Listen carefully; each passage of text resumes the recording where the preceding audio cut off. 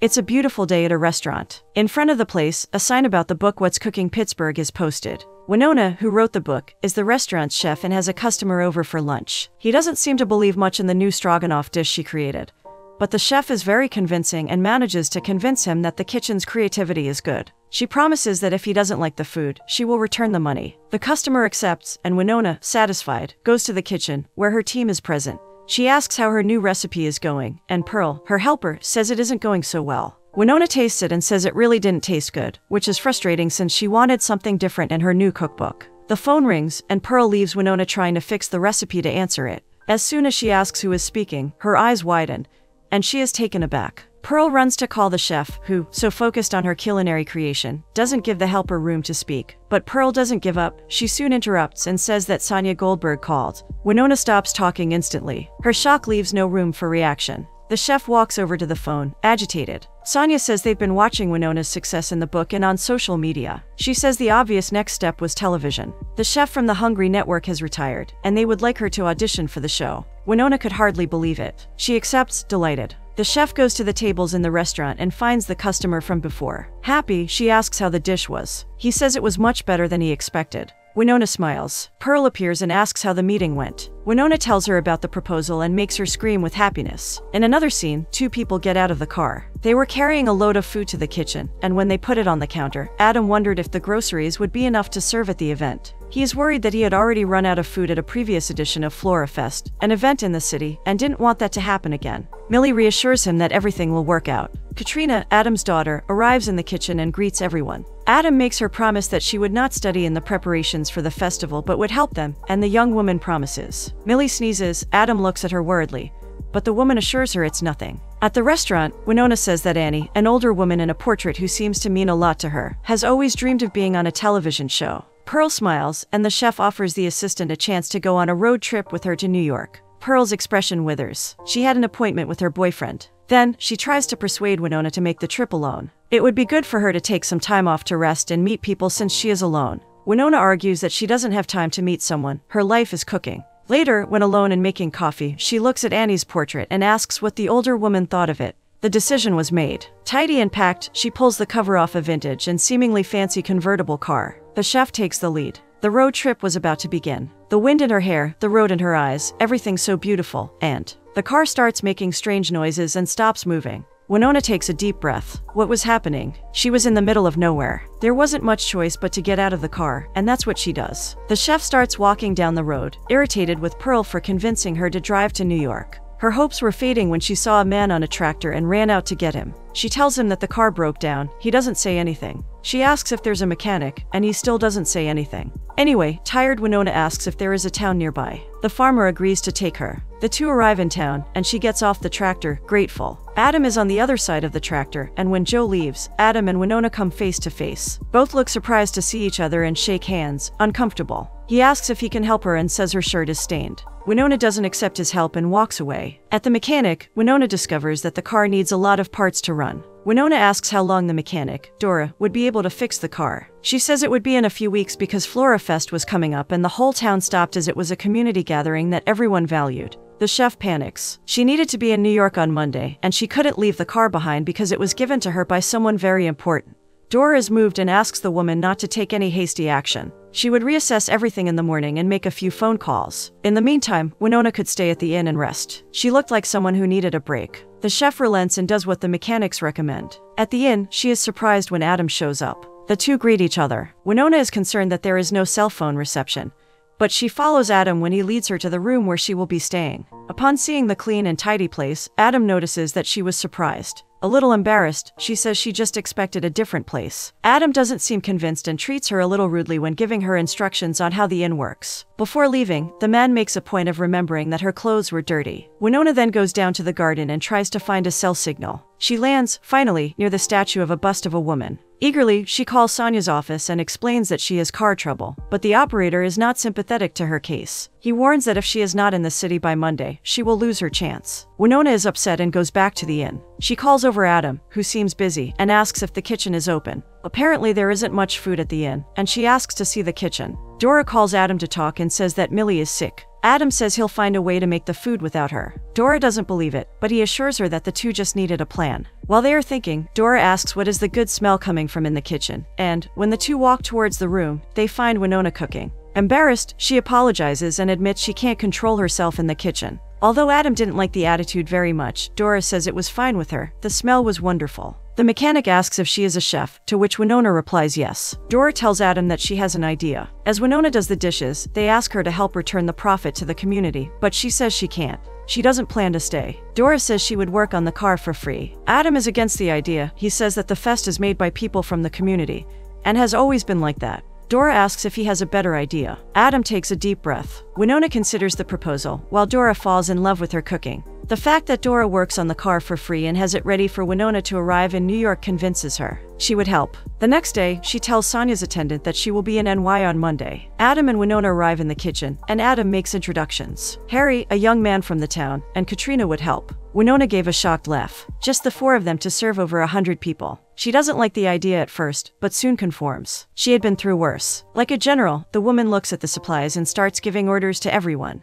As they cook, Katrina asks Harry to cover her quickly and runs to the mailbox to get some mail, which she hides. In the kitchen, Winona tastes one of the potatoes Harry makes and says it's perfect and he couldn't do better. Harry is pleased and surprised, a little proud of himself. Winona realizes that he has made a mess, and Adam suggests that Katrina accompany him upstairs and lend him one of his shirts. The two watch the young people climb the stairs. Winona tries to talk Adam out of being a little bold with the taste of potatoes, but he says it's best to stick with the basics. Winona is a little frustrated that he has no sense of adventure, but she doesn't press the issue any further. Harry is putting on Adam's shirt, and, meanwhile, Katrina is looking at the letter that she had previously hidden. The girl is thoughtful. As soon as Harry comes out of the closet, she asks if she could tell him a secret. She applied to college early, and this was her admission letter to MIT. She was afraid to open. Harry convinces her that it would be best if she opened it. Katrina takes a deep breath and opens the letter. She got in. Winona, downstairs, is making Adam taste a recipe, which he actually likes. He asks why she doesn't have a restaurant with a Michelin star, and she says that her desire is to make affordable food. It's cooking for real people. Food connects you with people. The two understand each other. That trace of animosity between them disappears. Interrupting, Katrina and Harry enter the kitchen. She asks the two of them to taste the sauce she made. Harry says it's out of ketchup. Winona smiles and compliments him on his insight. Later, Adam is making some pastry, and Winona starts giving tips on how to make it. They put their hands together as she taught him the movement. Adam is a little distracted, but he continues to do it. Then, he asks if he managed to get the stains out of her clothes from before. She says she is very exhausted, and he says he will clean it. It was the least he could do. Harry, pasting the day's produce into the food storage cupboard in the garden, asks when Katrina is going to tell her father that she's been accepted to MIT. Katrina doesn't seem comfortable. She admits that she didn't tell her father that she applied to college early, which surprises Harry. She explains that she was afraid of breaking his heart, as it was just the two of them and he would be alone. Harry smirks. What if her father dated? Katrina looks at him in disbelief, not knowing who the person he would date would be. Harry just looks at her, and Katrina understands. Winona. The problem was that the chef would leave. Harry smiles more. What if she wasn't? Distracted and agitated by the thought, they leave and do not close the storeroom. At the mechanic, Dora promises Winona that the car will be ready in time. The chef takes the opportunity to praise Harry's culinary skills, leaving the mechanics surprised. According to her, he couldn't even fry an egg. Winona is curious about how much the woman knew about Harry, a fact that elicits a giggle from Dora. Of course she knew, he was her son. Changing the subject, the mechanic asks how Adam is, and Winona says he's fine, but she just wanted him to be more flexible with the menu. Dora laughs. She says that she will find no one who fights as hard for this town as Adam. Flora Fest is difficult to organize, mainly because there are few tourists, but he made it happen. Adam has his heart in the right place. At her usual spot to get a signal, Winona gets a voicemail from Sonia asking if she's having a festival. The chef confirms it. When the message is over, she turns to the bust of the woman, the statue, and, in a loud voice, asks her what she thinks she wanted. The audition would only be on Monday. Adam appears, catching her talking to herself, and asks if everything is okay. Winona, embarrassed, says she was just chatting with her friend and points to the statue. Adam looks at the statue with a half smile and asks if the chef knows who it is. The woman in the statue was the mayor's wife, who had moved to New Holland when she married him. But she was terribly homesick, especially when the tulips were in bloom. So the mayor traveled all over the country collecting tulips and planted them in the summer garden at his home.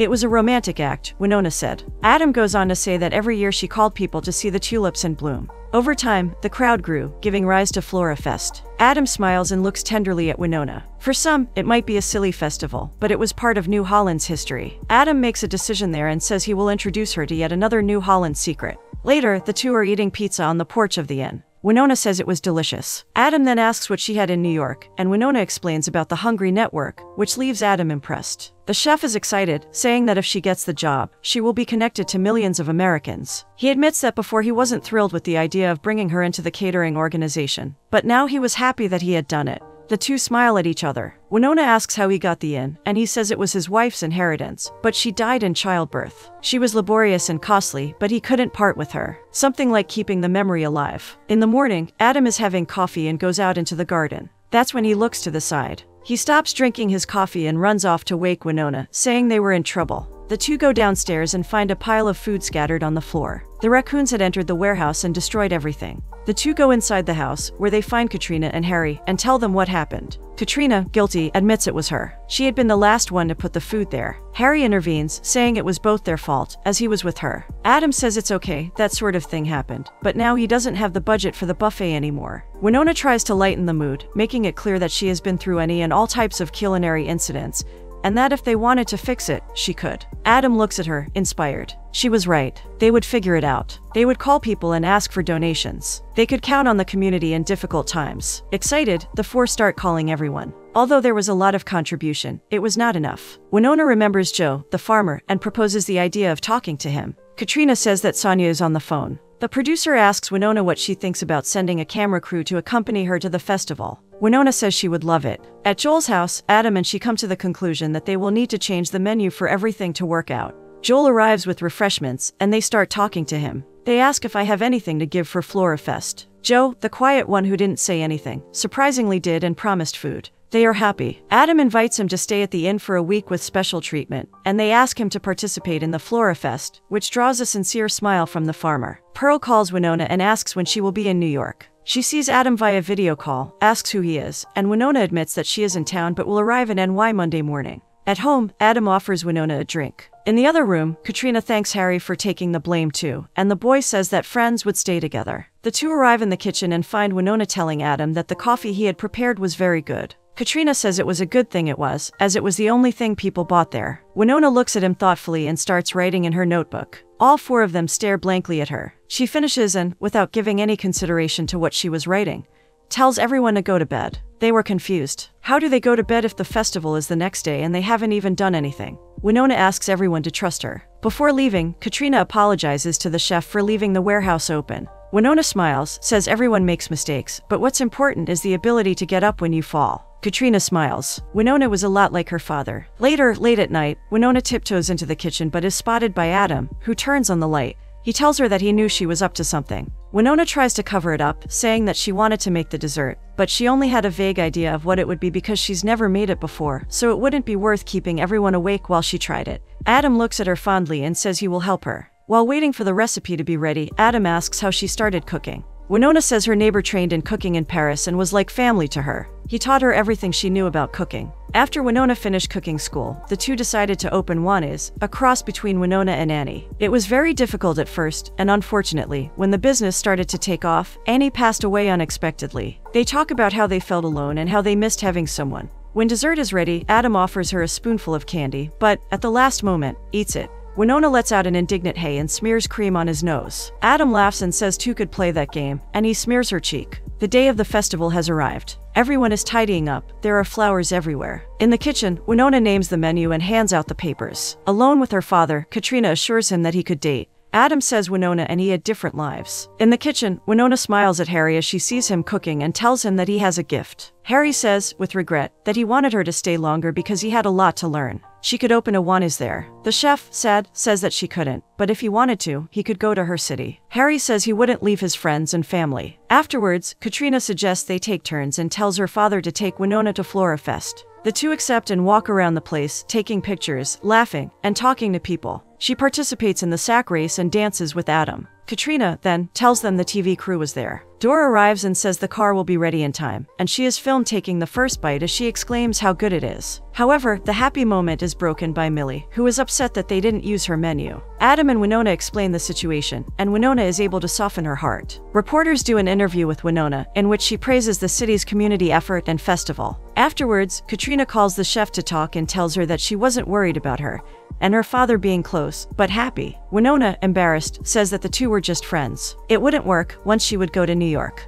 Winona asks if there's anything else she'd like to talk about, and Katrina admits to applying to college early. She talks about her fear of telling her father. Winona looks at Katrina and says that her father would not be alone. He had the support of the city. Back at the Flora Fest, Katrina asks to speak with her father. Finally, she shares that she had applied to MIT and explains why. She says that there is a program that allows you to study economic problems and why they happen, and that she would use this to understand the smaller amount of tourists and infrastructure in New Holland so that it does not disappear from the map. Adam asks if she got in, and the girl says yes, plus they offered her a scholarship. Adam is delighted and says that this was amazing. He was very proud of her. That night, Adam tells Winona of his plans to increase visitors to the inn. The two look at the people enjoying their food, and she says that was the best part of being a chef. Adam looks at her and says that he needed to talk to her, but is interrupted by Dora saying that the news has started. The news starts, but something is wrong. They edited it to make it look like New Holland was the sloppy, forgotten community and Winona was the savior of the homeland. They cut out parts of the interview to make it sound like she was bragging about the facts. Everyone looks at her, and Winona tries to explain that she didn't say that. She says they twisted the words, that out of context they sound bad, that she's sorry. Dora, Joe, and Millie leave the room, upset. Winona begs Adam to believe her, but he just says he hopes the job is really important to her, and leaves. Winona packs her bags to leave, not before glancing at the guest book on top of her desk. Then she gets in her car and drives away. Adam, sitting on the porch, reads what Winona wrote to him. She says thanks for New Holland, saying she's unique because of its people. Katrina asks her father where Winona is. He tells her that she left and that it was better that way, since she had made the city look desperate just to promote herself. Katrina said that she had heard the entire interview when she was recording it, and they edited everything. Winona, actually, said it was them that saved the city. Adam admits he was an idiot, and she tells him to go after her to apologize and tell her how he feels. In Sonya's office, Winona calls Pearl. She says she met someone, but the news edit made her look like a horrible person. Now, she was here, and all she could think about was what he thought of her. Pearl tells Winona that she has finally found someone to share all that she has achieved. The chef is shaken, but Sonya appears. She asks if she is ready to audition. In the footage, Winona seems distracted. Sonya tells her to forget the teleprompter and just say what she thought of the food, what cooking meant to her. Winona, then, looks into the camera and starts talking about what Annie had taught her, about how food connected people. She used to think that she just belonged in the kitchen, but nobody wants to be in the kitchen alone, right? Sonya asks her to do the cooking demonstration, but Winona barely hears her. She belonged somewhere beyond the kitchen. The woman leaves the studio and walks the streets of New York, determined, when someone calls out to her. It was Adam. She asks what he was doing there. Adam says he went there to apologize. He asks how the audition went. Winona looks at him and says that even if he connected with millions of people, it wouldn't be real. She wanted a real connection. She wanted to build a new Juanes in a remote place. She asks if he knows of any inns that need a chef. Adam smiles. He says that although it was funny, he was, but that they could do it anywhere, wherever she wanted. Winona claims she is prepared for this change. Adam says he was too, but he needed to do what he wanted to do last night. Winona says she was listening. Adam puts his hands on her face, and they kiss. Winona asks if he is serious about needing a chef. Adam says yes, and they could discuss the details over dinner. Winona laughs and says that she saw a pizzeria nearby. The two hold hands and walk down the sidewalk, talking happily. It is just the beginning of their story.